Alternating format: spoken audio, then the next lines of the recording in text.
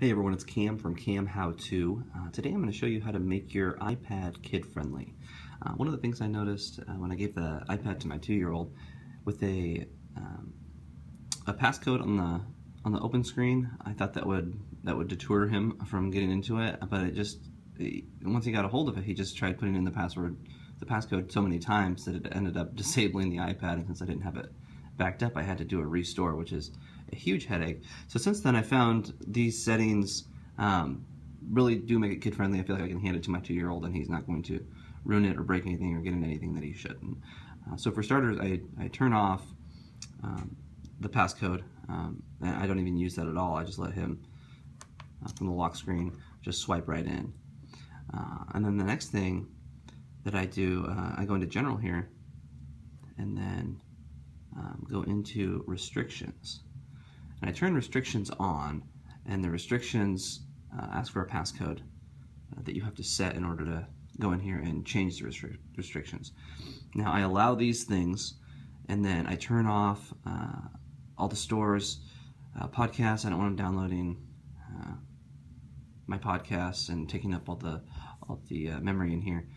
Installing, deleting apps, in-app purchases. In-app purchases is the big one because a lot of the kids' games have in-app purchases, and I don't want him making them or bringing up my iTunes logon and locking me out for invalid attempts. So with these settings, there won't be anything that comes up that allows them to even put in your passcode or password.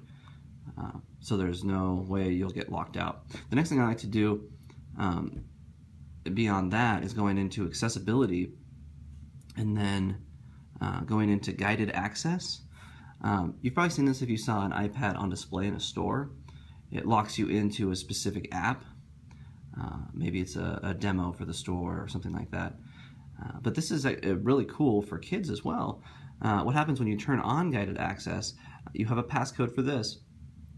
And then what happens is when you're in a specific app, let's say, let's just launch something here. Say I want to watch PBS Kids.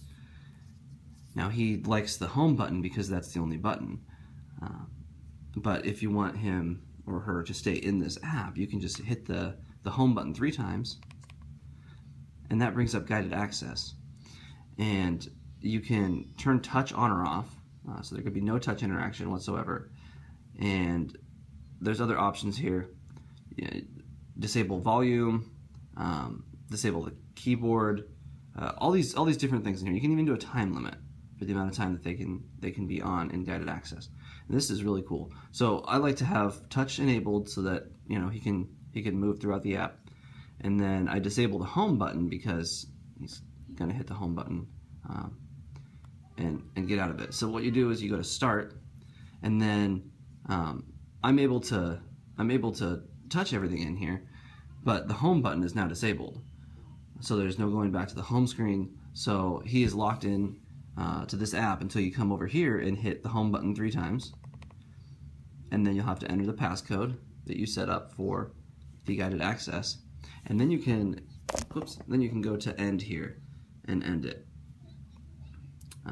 Now that the guided access is ended, I can now go to the home screen and use it like normal.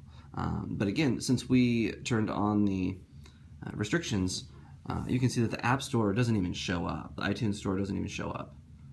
None of that is even here. So that's pretty cool. If you guys have anything to add or any suggestions to make it better, I'd love to hear about it in the comments below. Thanks for watching.